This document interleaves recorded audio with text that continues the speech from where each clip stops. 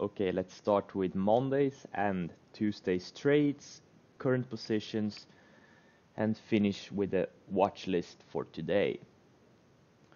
So since I didn't do a video yesterday, I'll also go through Monday's trades. Netflix was kind of weak, so I closed my Netflix position in one of my accounts.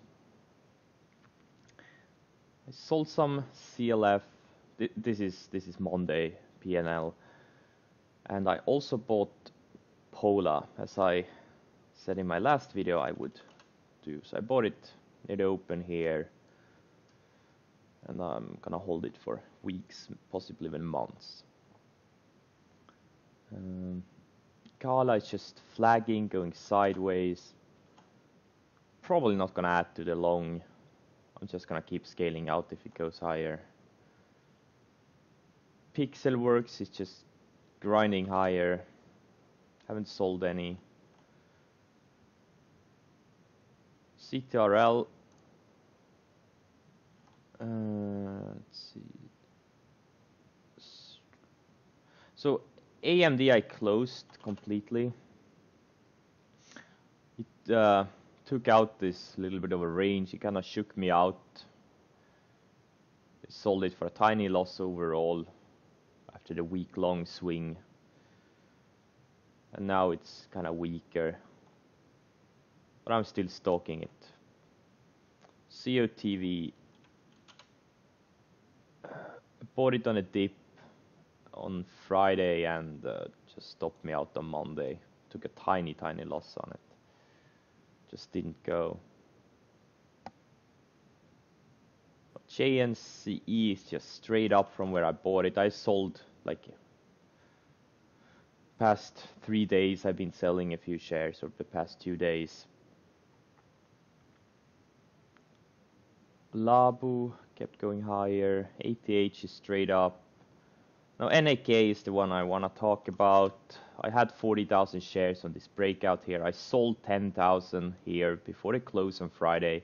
I sold another 10,000 before the close on Monday. So I locked in about 4,500 in profits, and then I took a loss of about 2,500 or a bit less, 2,000 to 2,500 in pre-market on Tuesday, because it was a rumored hit piece, and it was a good thing I did sell it because the hit piece was real. As you remember, this thing had a hit piece by Street Sweeper on Thursday, but they just didn't have any chews. But Carysdale, they obviously had more chews, so I just sold it pre-market. I saw someone tweeting about NAK possibly being the target. It made sense, you know, they were, well, you can read up on it yourselves if you're interested. Let's see. So overall, it was a small winner. So I locked in 4,500 in profits, took a $2,500 loss on the last share, so about $2,000 in profits. Now Dries is this stock that keeps on giving. Yeah, I laid out the game plan on this in my previous video. Buy over this range and short below this range. I bought over this range and it went straight up, 20% move. I actually held a bunch of shares overnight. I sold my last shares on Tuesday, well, yesterday. So overall, it was more than a 5-figure trade. CNX, no, all these aluminum and steel names had a lot of strength on Monday because there was some news that China might force aluminum and steel producers cut output. So I bought this CNX, gapped up a little bit, but I bought it on opening range highs, got stopped out on opening range lows, and then it's just been going sideways since. OCLR, now this I said in my last video it was gonna be one of my main watches, which it was. I still managed to chase it a little bit. I bought it like 985. I kind of missed the buy. I mean, I should have really bought it like 10-15 cents earlier, but it is what it is. had great follow through. I sold some. DCIX, the whole shipper sector was very strong on Monday. I tried the DCIX, but it kind of stopped me out. I thought it would go with others, but just no choose there. And Season, I don't remember this one. Oh yeah, okay. So Sting had traded like 2 times its float intraday. I was thinking about that it would hold the higher lows. So I bought it here around VWAP. I thought it would undercut VWAP and then rally back, but it just kept on fading, so I took a tiny loss on this one. There's probably an offering coming on it. I thought the news were really good. They had some data and... Okay, so those were Monday's trades. Let's go. Well, actually, it's also some of the Tuesday trades. Let's go on to yesterday's trades. So CLF, I sold some more. Apparently, so this is a steel stock. Had a great strength on Monday from the China news. And then yesterday, there was some news that the China steel and aluminum cuts may be false news. So I just sold a bunch pre-market just in case it would sell off. It didn't held up very well, so I'm just gonna keep swinging this with a probably like a 1080-ish stop or 1075, which was the offering price. So Pola, haven't really done anything. SGYP, I bought some. Had a really tight candle on Monday. Just holding on very tight. There's like a little bit of a triangle here. Look at the 60-minute. Just a super tight chart. Biotechs overall were pretty strong. So I bought some. There was really no volume. I sold more than half of my position for a tiny loss. I had 10,000 shares and I sold some. Because initially after I bought it, it faded back and I just sold most of it. So Kala, just flagging nicely. Pixelworks is, if it goes to like 450 area, I may sell some, but I still think this thing can go to 5-6 over the next few months. OCLR, I sold a bunch. CTRL had a big random gap down. Like it was super strong on Monday, closed really strong. I sold some on Monday. Then yesterday had a big gap down. It was actually down like 12% or 11% intraday at one point. Just super random. No news. It actually had an upgrade, if I remember correctly. But they bought it back up, so it kind of closed only tiny red, which is good. Because at one point I was, you know, I wasn't down on it, but I had given back like 6,000 in open profits on it, so I was like, God damn it. I was thinking about maybe stopping out if it would go down another 50 cents or so. Just super random.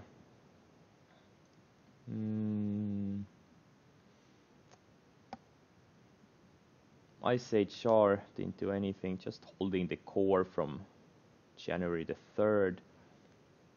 GNC sold some. Labu, I sold some. I've been talking about this Labu trade for a while. I still think it can go to 50. I sold some. I'm up a couple of bucks on it. So Dries, I held some overnights. Overall, a 5-figure trade. ATH. My stop is gonna be like 50 bucks now. It may go to like 54, 55. So I'm holding 20% of my initial position. So NAK, I sold in pre-market. Took about a $2,500 loss on those 20,000 that I held into yesterday. Tesla was my biggest main position. Yesterday I shorted it on the first 5-minute, on the first red 5-minute candle. I shorted here in the... Actually, I anticipated some. I shorted some in the mid 285s and then the rest in the high 284s. So I have low 285 average on it. 500 shares. my risk is like $2 to potentially make, I don't know, 15, 20, 25. It looks like it did in February, March, was straight up, had multiple up, big, kind of started speeding up, and then it just crapped out, had a 7-8% pullback, or even 9%.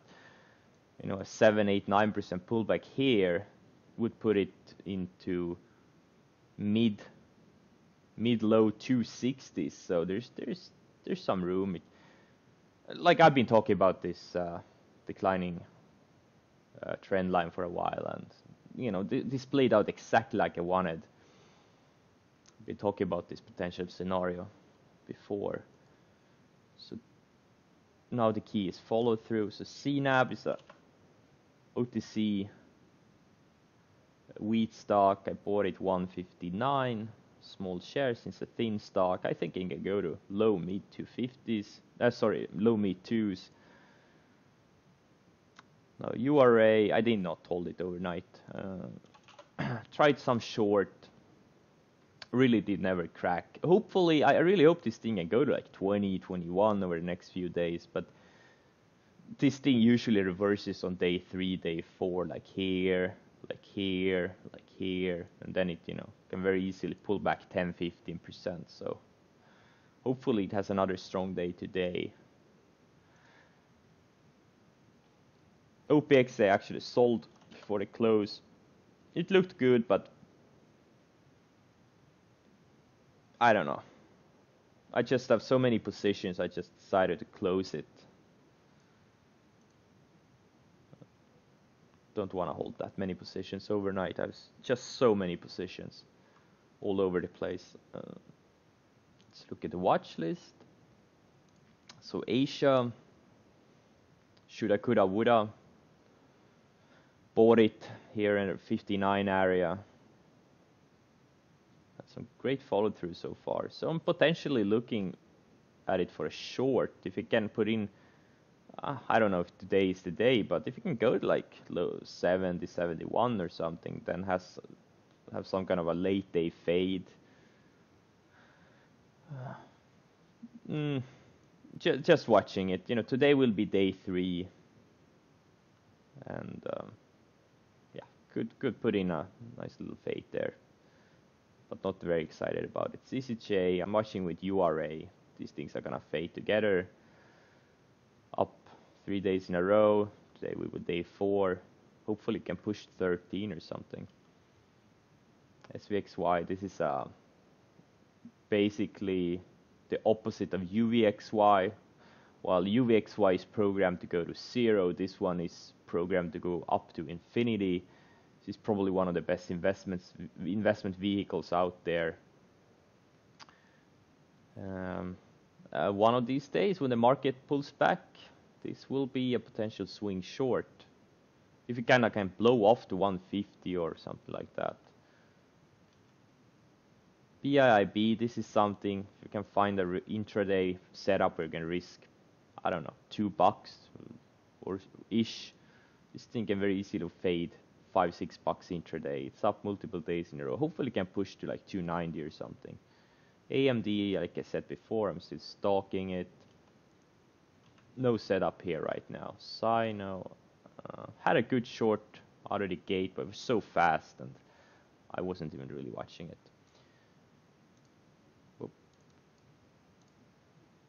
Okay, a bunch of long setups. REXX actually broke out into the close, so I'm gonna take it off. IMGN still flagging. It's been putting in higher lows for a couple of weeks now. Looks good. SPLK, not as tight as I would like it to be. Kind of grinded higher into the close. This one too. Like the shippers have been strong lately. This one is still kind of building this little flag. Not super excited about it, but these kinds can rally big. You know, it's down multiple years in a row, and it's a very strong market. Like I talked about this VRX bounce last week, and so, you know, I sold it on Friday, I think. Yeah, on Friday.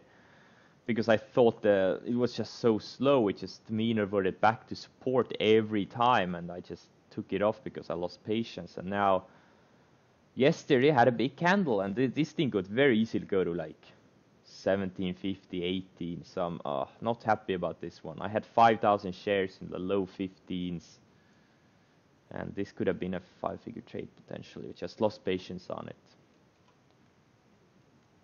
This one is building higher lows of the rising 100-day. Not as tight as I would like it to be. A few more days would be ideal, so the 20-day can catch up and maybe tighten this formation up. This thing has gone sideways for multiple years. Could have a nice breakout. EMES still building a high-level flag. You know, a few more days. This is the kind of short can do a blow off top, like go to like 28 or 30 or something crazy. Look at the chart. I mean, just way beaten down.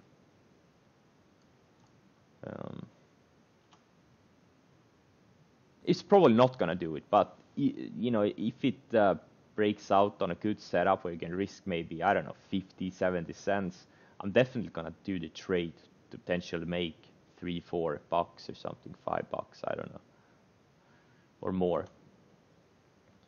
Now Exas would have looked really good if it hadn't had this strong candle into the close.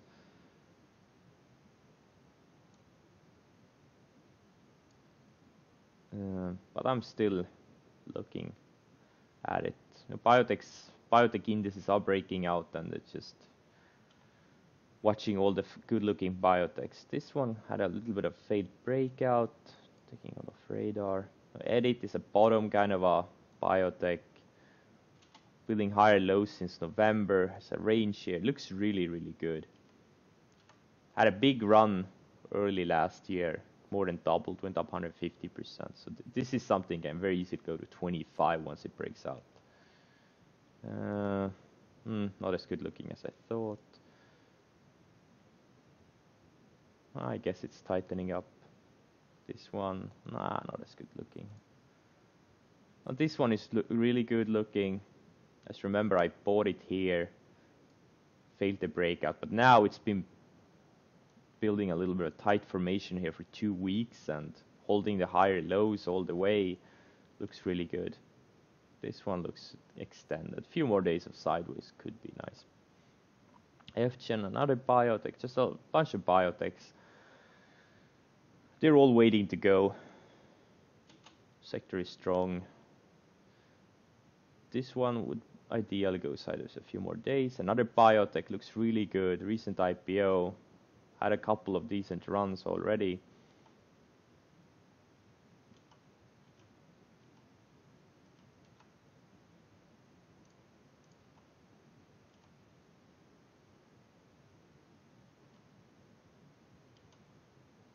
This one had some decent earnings. Building a little bit of a flag. Looks good. Few more days. Sideways would not hurt.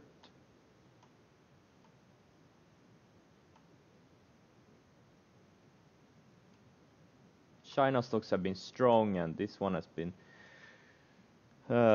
actually traded it on the bottom bounce here, went up like 15% almost.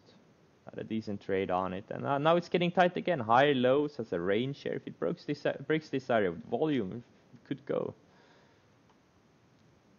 APR, I set an alert on it. It just looks so good. One of these days, it's gonna break this 280 area and go to like 350 or 4 or something.